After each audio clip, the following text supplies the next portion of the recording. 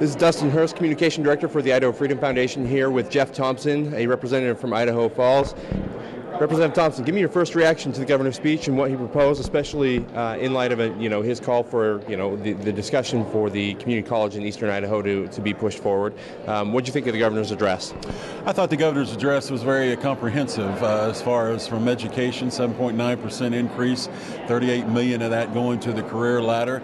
I was pleased that he wanted to include the non-instructional staff, such as counselors and other non-instructional staff in that career ladder. We have a health care proposal that'll be a starting point to maybe have some discussion about the 78,000 individuals that are kind of caught in that gap between the health insurance issues. I was pleased that he wants to continue to develop economically and the economic output of the state and to move us forward. So the governor's state of the state to me is always a starting point of discussions and different issues of that nature. So. You mentioned the governor's health care proposal. What's your initial reaction to that? Democrats are calling it not enough. Some, conservatives say it's a bad idea. I'm just curious what your reaction is, and I know things that are very early in the discussion, but what do you think of the plan early on?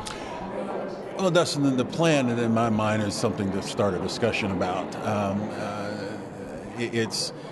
To me, that's what it is. It's something to have dialogue about. We'll see if it takes off, if it does or it does not, and we'll go from there. That's the only thing that we can say right now. I don't anticipate the state of Idaho having any discussions about Medicaid expansion with the federal government. The federal government's broke, and so therefore, people are saying do that. Therefore, the money you can't get money from something that's already broke.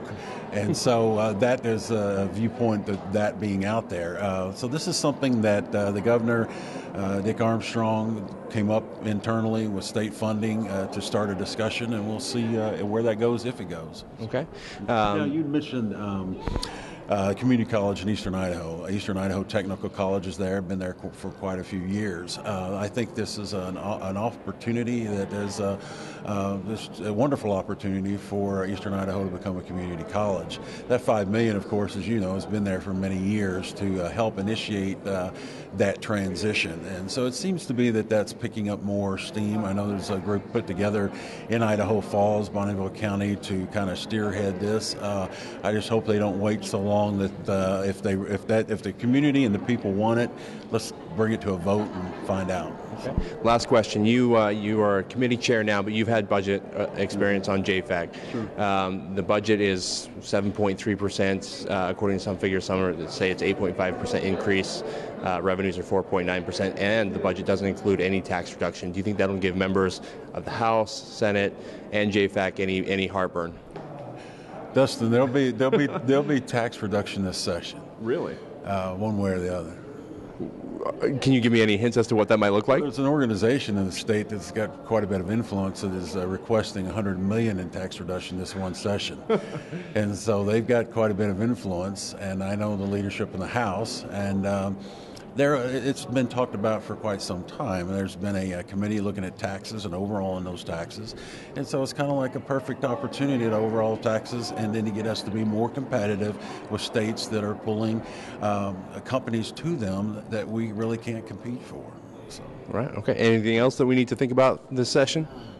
Our committee, Energy, as you mentioned, I'm Chairman of Environment, Energy, and Technology. We will be right in the middle of the 111D discussions as we move forward in conjunction with the Office of Energy Resources through the Governor's Office of how our response will be to the federal government on those 111D rules.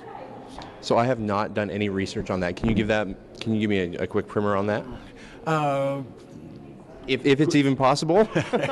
Well, I'll just say my largest concern is surrounding states. We don't have any coal-fired plants that we receive electricity from in Idaho, but Montana and Wyoming and other surrounding states do, and they ship electricity to Idaho. And so we've had standards in place for many, many years, and so 111D, from my perspective, wants to outlaw coal, period. Right. And with doing that, which we've had that for over 100 years as an energy resource, and doing that is going to skyrocket the cost of doing business. And so my concern is when electricity continues to be sent to Idaho, what's it going to do to Idahoans and their electric bills? And that's a big issue for me. It's kind of like you could buy a 4-pack of 60-watt light bulbs, Sylvania white light bulbs a few years ago for 99 cents. That same thing now, $7. Right.